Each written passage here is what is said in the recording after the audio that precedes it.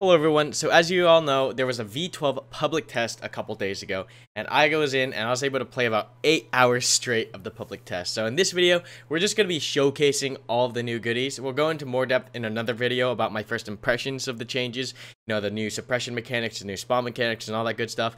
But this video is purely just going to be showcasing all of the new goodies, simply because I now have hands-on access to it, and we're going to be showing you all the cool things that they've added. So first off, right off the bat, as you can see here, is a whole new UI for the screen. You have a lot of customizability here, where you can toggle the spawns, toggle the fob radius and stuff like that.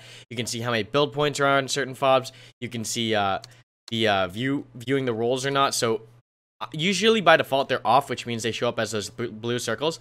But when you have them on, it shows exactly what kit they have, GL, hat, whatever. They show up as those blue icons. And then you can change the map cap points viewability. You can't change it right now because there are no cap points on Jensen's range. And then I have my grid turned up all the way, but you can turn the grid all the way down if you'd like.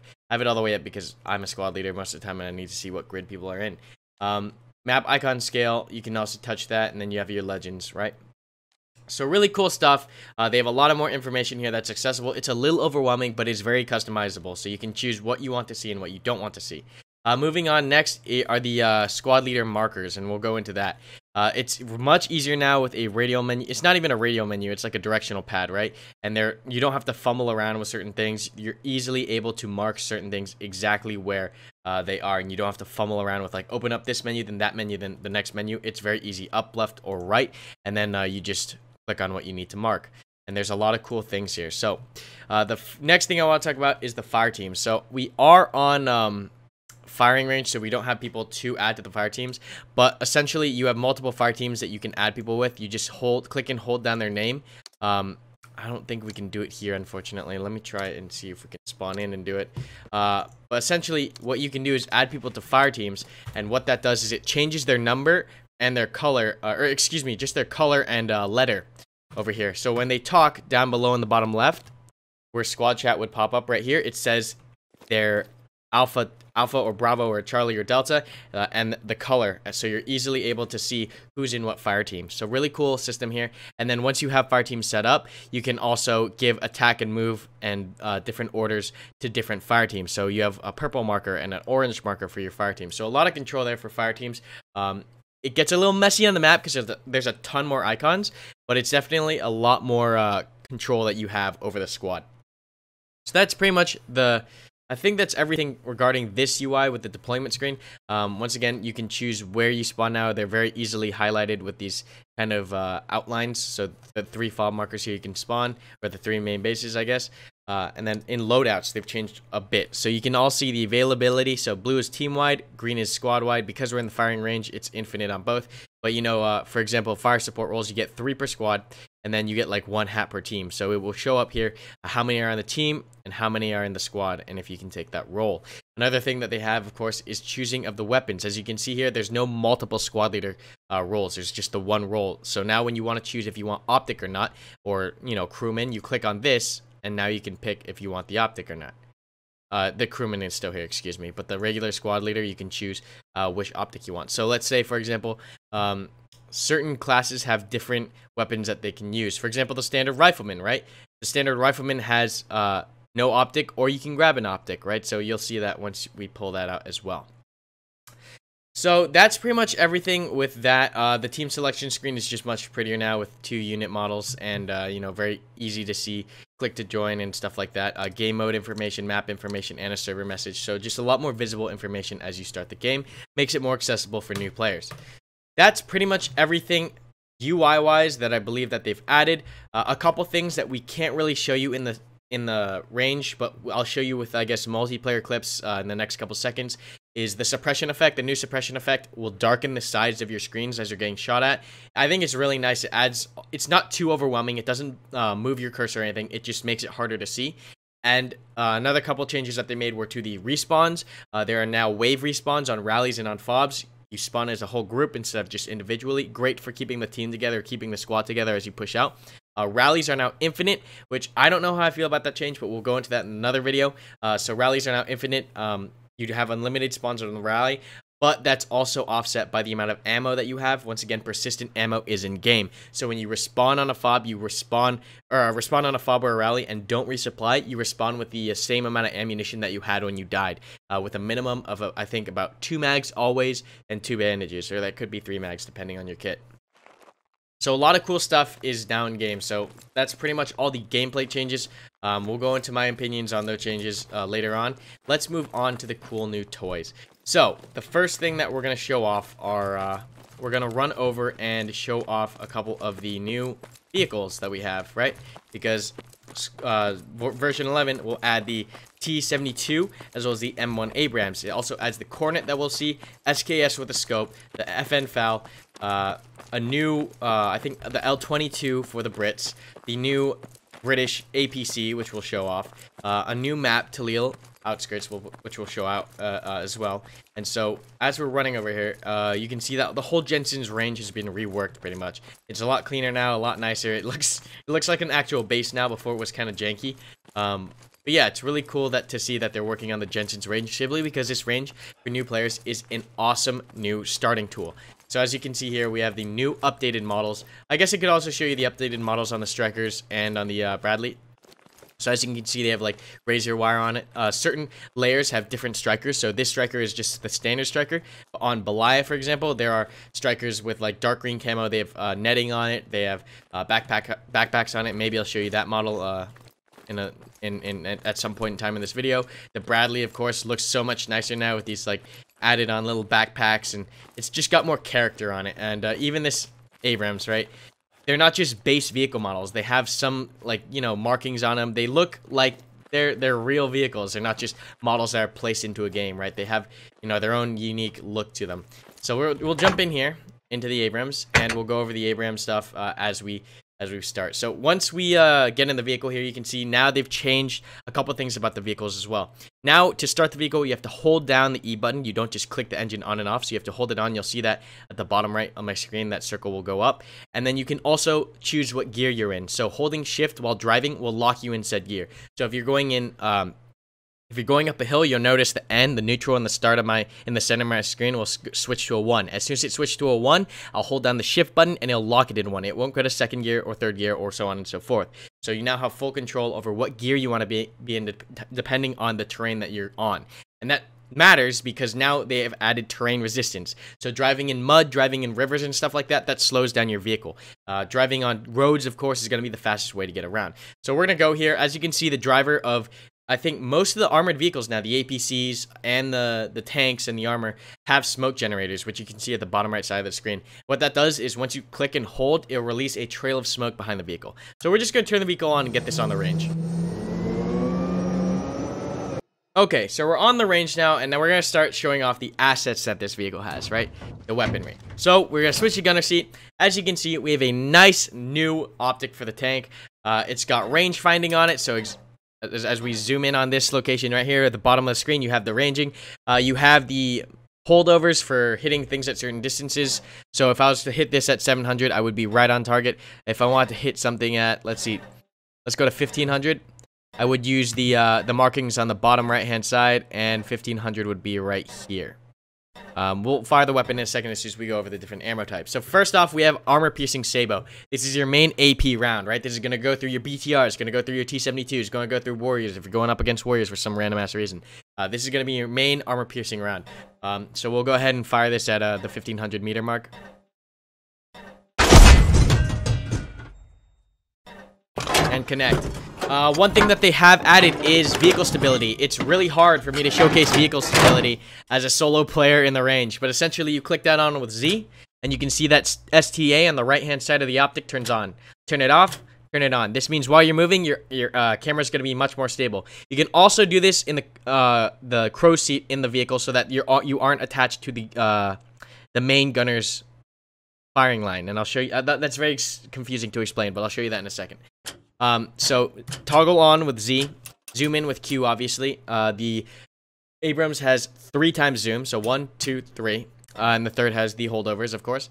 And now we're going to move on to the other kinds of things we can do here. So we have armor piercing Sabo as our main round. Remember, that's AP. We now have Heat. which is gonna be also, you can also use this against armor if you'd like.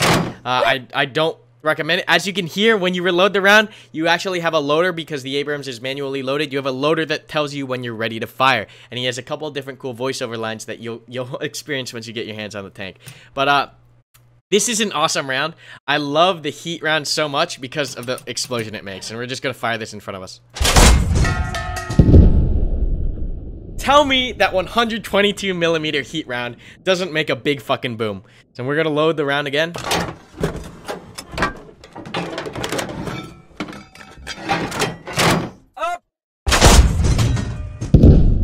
Glorious, glorious. Another thing that I'd like to mention, we'll go back to AP Sabo, is that the AP rounds, because they're Sabo rounds, you know, it's like a full metal rod, it bounces. It'll skip on the ground if you miss a target. Like that. Tell me that isn't cool. That makes me so excited. Like, hitting... When you hit a target, of course, it'll connect, but if you hit the ground or any terrain, that round will skip. And it skips pretty far. So we'll nail this at 1,000 meters here. Should be about here-ish. Yeah. So those are the main two rounds that you have for the main cannon on the Abrams. We're gonna switch to your secondary, which is gonna be your 240 coax. Right?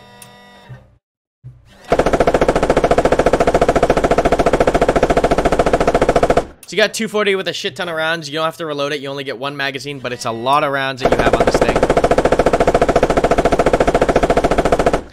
And then you also have your smoke launchers, right? Typical 40mm smoke launchers for the front of the vehicle. If you're getting attacked or you need to cover yourself. So that's just the main gunner seat. There are two more seats in this vehicle. You have the commander seat, which has a 50 cal Crows attached to it. And this, of course, once again, has that 3x zoom. And then you have the top gunner seat, which is another 240 attached with a screen. So this thing has a shit ton of firepower.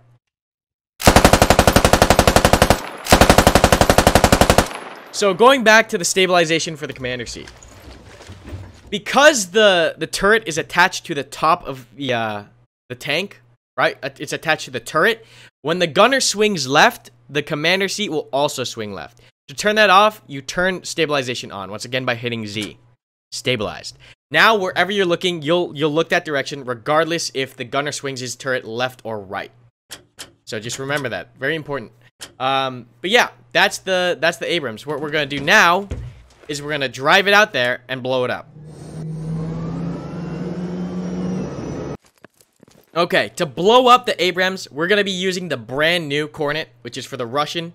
It's the anti-tank guided missile. The cool thing about the Kornet is you fire it while crouched. So as you can see, while you're firing it, you are pretty much in the cover of any sandbags that you choose to place down. So we'll go in here, and this thing, these laser guided ATGMs, they're fast.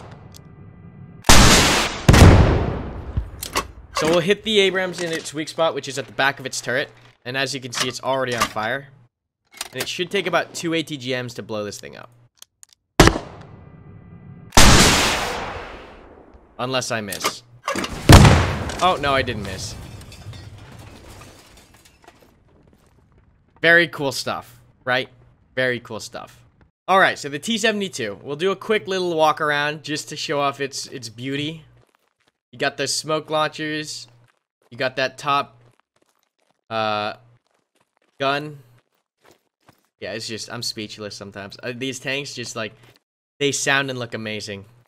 Right, there's the Abrams, there's the T-72. So we'll hop in the T-72. Turn her on. Okay, so we got the T-72 on the range now. Same deal with the driver's seat as with the Abrams. You only get smoke and the engine commands. We're gonna move, however, to the gunner seat. And this is when things get a little bit different.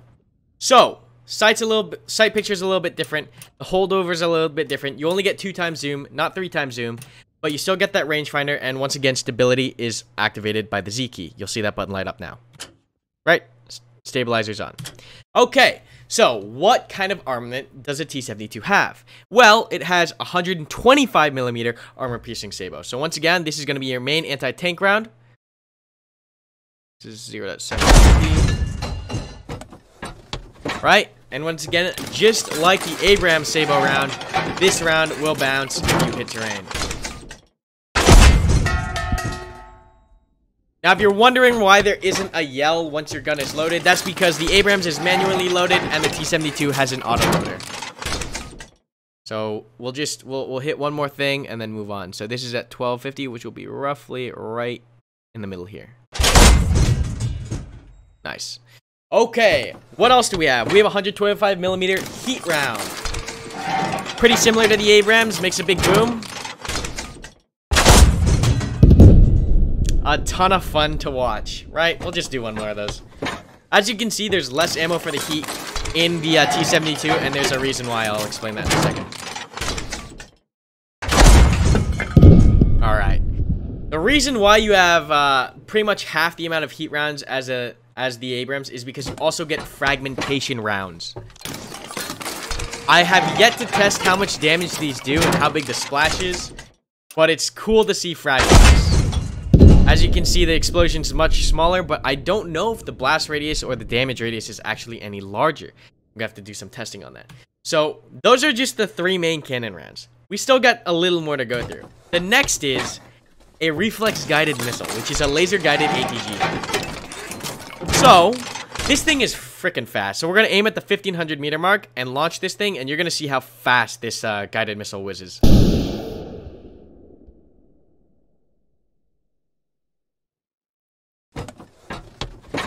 Like, it comes out pretty hot, man. It comes out fast. I love that first firing arc, too. It's nuts.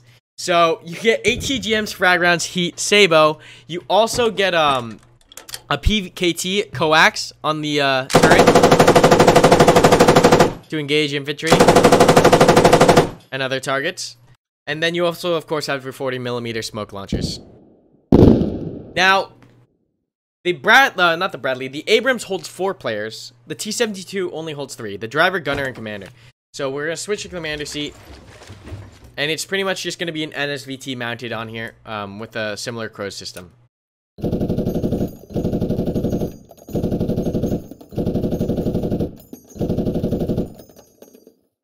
Alright, so that's pretty much everything to showcase with the T-72. We're going to drive it out and explode it.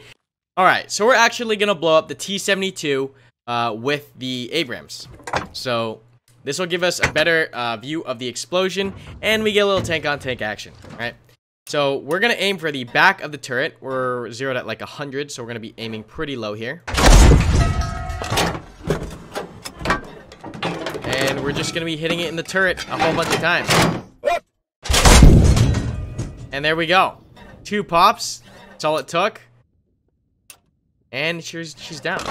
Now, I know there was a small bug on a couple of the live servers that we played on in v12 where the T-72 was taking a ton of rounds. And, of course, we get some nice secondaries, and she cooks off her ammunition. So, really cool that they added the secondary effect. I think that's really immersive. You'll get out so we can hear the explosions. I don't actually know if they damage you on live servers. I would imagine they would if you got too close to them. That would be like a cool feature, but I'm sure that's not one of the devs' priorities right now. So I'm trying to think. I think that's everything. Oh, no, I almost forgot. We're going to switch to the Russian team and show you the new RPG optic. Alright, so we're back. As you can see, those tanks are out there on the map cooking off. And we're going to show off the new RPG 7v2 optic. This thing is awesome because we're playing as the Hat on Russia right now, and we have a reticle for both the heavy anti-tank and the light anti-tank rounds. So we're going to zoom in here. Now, this sight might be a little difficult to read, but roughly the top cross is 100 meters-ish. The second cross is 150 for the normal light anti-tank round, but for the main anti-tank round, 100 meters is going to be dead center of this huge crossbar of the center line and the horizontal line. So as you can see right here, we're zeroed for 100, dead center. If we want to hit 200, it would be this bottom line. And then you have a 1.5, which is roughly here. But there's no 1. I mean, I guess there's a 1.5 target over there. But we're going to shoot for 200. Now, this thing does have a lot of drop. But roughly at 200 meters, you want to be aiming right here. And you're going to see that arc. So we shot a little bit over, but as you can see, 200 is roughly that mark. If you're shooting at 150, it's going to be roughly this mark, and then 100 is the dead center big mark. We're going to switch over to the frag round, and I'll show you the holdovers for the frag round. Okay, so 100, like I said, is going to be this big cross, so we're going to fire that. And then we'll fire for something longer range. Let's try to hit the 400. So as you can see, we take the 4 on the left, the top left side of the reticle, line it up here, and we should be good to go. Yep, I think that hit it. It might have hit right in front of it. But you can see roughly the ranging for the new RPG sight on the scope right here. Once again, remember that the numbers on the top left are for the light anti-tank round, and the 3 numbers in the dead center of the reticle are for the heavy anti-tank round. I think that's it for America and Russia. One thing I will note before we go into the other weapons like the FN-FAL, the SKS, is that one thing that they've done to all the weapons in Squad V12, which I'm so grateful for, is they've brought the weapon sights closer to your eye. The weapon iron sights are now larger. The reasoning for this is because when you're looking down a sight before, what Squad was doing was taking the distance from the iron sight at the front of your gun to the back of your face in-game and having that distance. So it's a pretty long distance, and the iron sights were pretty small. But what they did not account for was the space from the monitor to your face. And that's a whole extra distance, right? So that's a whole nother foot that you're sitting behind the iron sights. These iron sights are much more practical and realistic now, because now if you're sitting in your chair at your computer and you held a rifle out, they would roughly be right where your monitor is, right? Instead of adding that extra monitor length. So that's why the reticles might be larger on your screen, or why you're wondering why the reticles are larger. It's because Squad did increase the size of your reticle to better and more accurately replicate iron sights in a video game with your monitor. So cool stuff, really cool stuff. So we're gonna switch maps here, and we'll be back with the Brits. So we'll show off the new APC, the new L22, and I think that's all they had for the Brits. And then the other rifleman kits for the militia. Okay, so as you can see, we are back with the crewman kit as the Brits. This is an L22, which is a shorter barrel version of the L85. So we're gonna go ahead and reload. As you can see, that barrel is much shorter. So kind of a new weapon for the Brits. It was interesting to see. I noticed it as soon as I jumped into the crewman kit. And then of course we have the new British IFV, which is this MTLB looking thing with a turret on top, which is, it's actually pretty cool looking. It looks pretty funny at first, but this thing looks pretty cool. So we're gonna hop in. Pretty standard driver seat. You can carry not ammunition, excuse me, yeah, FOB resupply ammunition in this vehicle. So you can go to a FOB and drop off your ammo in this vehicle. It's kind of cool because it kind of works as a logi in that sense.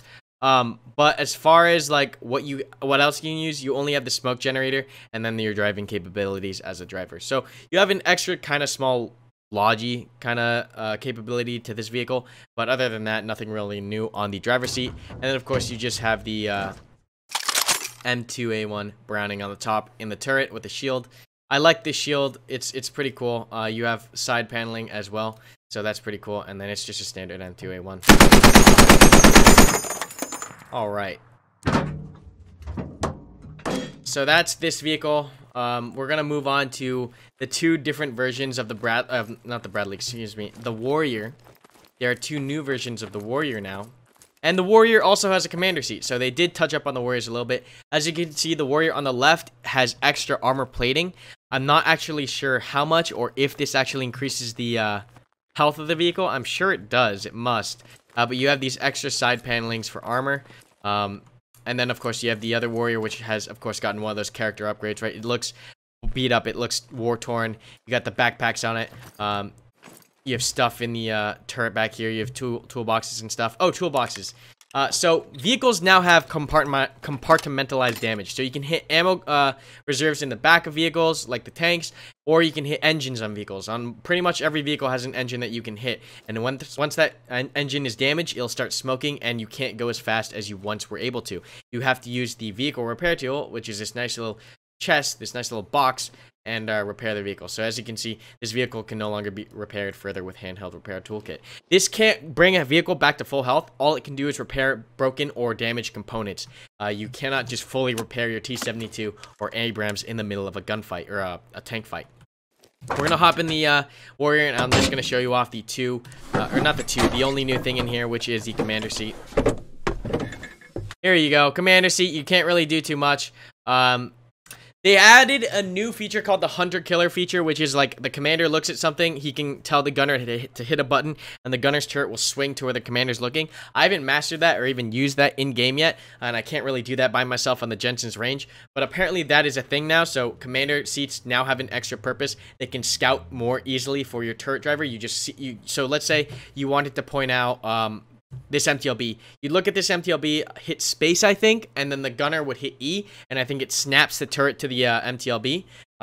So some cool stuff. And then of course you do get extra 40mm smoke launchers in the Bradley commander seat, right? So that's the only thing that they touched up with the Brits as far as I can remember. One cool thing that I almost forgot are the new ammo bags, and we'll talk about how the ammo bags work. So let me just find an ammo crate. Go right here. So, any rifleman has ammo bags. Right here. So this could be the ACOG rifleman, the red dot rifleman, or iron sight rifleman. No matter what you are, so long as you're a rifleman, you have an ammo bag. The ammo bag is essentially a mobile ammo crate. You put this down, people walk up to it, they hold F, and they can resupply. You can also pack it back up into your bag once you're done. So really cool feature, especially with the persistent ammo feature. This helps elongate a squad's lifetime outside of the FOB. So you're able to resupply without the use of a vehicle or an ammo crate. However, I've been playing V12, and I have noticed that you do need to hit ammo crates quite often now, because your lats especially need to rearm their rockets in order to deal with enemy armor. So really cool feature here. We're gonna go off and show off a lot of the new militia weapons. Militia got a lot of new handheld rifles, or small arms, excuse me, on handheld rifles. I don't know what I'm saying, but yeah, we're gonna switch over to the militia and showcase that. So the militia has a couple goodies. The first thing that they have is the squad leader has quite a few new toys. We're going to go to loadout here, click on squad leader, and we're going to look at the primary weapons. First thing you see here is the FN-FAL, brand new weapon to squad. It looks really cool. Iron sights are amazing. It sounds good, has full auto and semi-auto capabilities, and we're going to spawn here and mess around with that first. Alright, so we're in, as you can see. Really cool model. It's got that wood buttstock. We're gonna get over to the firing range here, and we'll show this baby off. So, first things first, of course, we're gonna do the semi-auto. As you can see, I love the iron sights on the FAL. In Sandstorm, in Seriously Sandstorm, and other games, I just love the iron sights on the FAL. They just are so clean, especially compared to like the G3 or some of the other most ridiculous guns. This thing is actually amazing.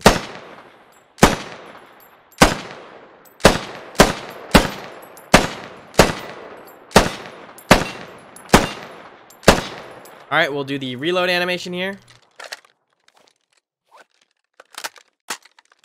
Sick. And then we'll go full auto. The thing I like about the FN-FAL is the recoil value. So we're about to go full auto here, right? You'll notice that the gun only starts to get unmanageable at the last couple rounds in the magazine. You can see, like, for an 80 to 90% of that magazine, you're able to stay dead on target. It's just the last 5-ish bullets that really take you off target. But yeah, once again, sick weapon. I can't wait to use this in game. But there, of course, are two other goodies that the militia militia squad leader has now. So we're gonna go over here and pick up the brand new SKS with the PU sight. Now, some of you might recognize this PU sight from the Mosin in Tarkov. It's pretty much the exact same sight. It's the PU. It's got a 3.5, I believe, times optic. It's 3.5 or 4 times, and it's crystal clear.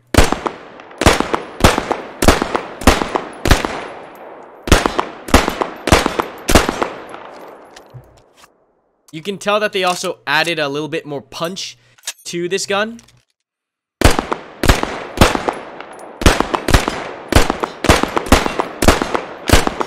As far as the sound. So, SKS, definitely going to be a squad leader favorite for the militia. And a cool thing that this has is, as you notice, there's a bayonet attached. And it replaces your knife. Now, I think they're going to increase the range of the bayonet, because right now it's just your standard knife range, and I'll show you what I mean. You can't really, even though the weapon clips through the target, it doesn't really connect. You have to get within normal knife range, which I hope they fix. I hope they give you some extra reach with the bayonet, because it really does need that to make it like a bayonet, a proper bayonet. Because you can thrust this thing pretty far. But really cool gun to use. It's a ton of fun. Like, it really is. Let's shoot a couple more targets here, just because just listen to the sound design on this.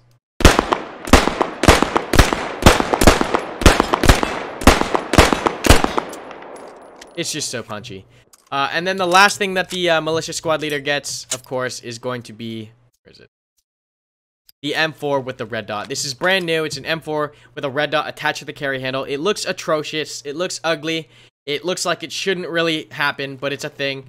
This is the M4 that only has semi and burst. But, I mean, hey, you have a 1x optic now for when you want it. So, I like how the militia's getting more toys.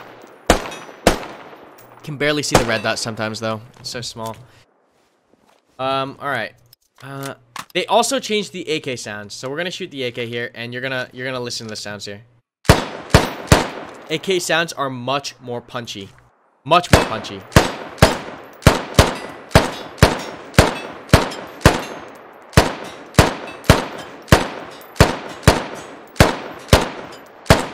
Alright. Okay, so we're back with the Insurgent Heavy Anti-Tank Kit. As you notice, your primary weapon is going to be a TT-33. You have a pistol. This is the first time we're seeing a pistol as a primary in squad. I don't know how I feel about this. I feel like they should at least get, like, an SKS or something. Or an AKS. Because, like, a TT-33 is, like, is nothing. But yeah, the cool thing is that they do have a RPG-29, which is a brand new RPG to squad. And as you can see, you have that new heavy anti-tank round. This thing 0s to 400, so we're gonna try to hit 400 on the mark. Ugh, I hate these sights. Landed a little short.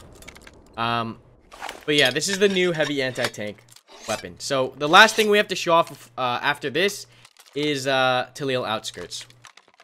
Whoops. Bring it down to 100. And it connects. So, cool new RPG. Yeah, this thing is massive. But yeah, it's cool to have. I don't know how I feel about having the pistol as your primary, but I guess we'll see how that works. And I'm trying to think now if we're leaving out anything from V12. I don't think we are. So we're going to go ahead and roll it to Talil, and yeah, we'll show you that map. Alright, so I decided to cut this video short here simply because the map flyover portion, even edited down, was another 30 minutes, and I didn't really want to upload an hour-long video because I know that would kind of be like an information overload for a lot of you. So that video is going up tomorrow, so make sure you subscribe and hit the bell button so you get notified of when that goes up and when the live streams are. And then just at the end here, I gotta plug it. A couple things to mention. We do now have that Twitch sub button, so head over to twitch.tv and check us out if you'd like to support. Patreon.com/Karmakut as well if you'd like to pick up a Karmakut 2x3 patch or send it key tag. And then finally, our new merch designs are live. Check them out in the description down below, or at the merch shelf, which is below the video, below the description. That'll take you directly to teesprings.com/store/Karmakut. A ton of new designs, as well as a tank t-shirt design, which is cool, especially with V12 dropping soon. So hopefully you guys enjoyed this video, guys. This was a whole encompassing V12 update as far as mechanics, and then the map will be going up tomorrow. So thanks so much for watching, guys, and I'll see you in the next one.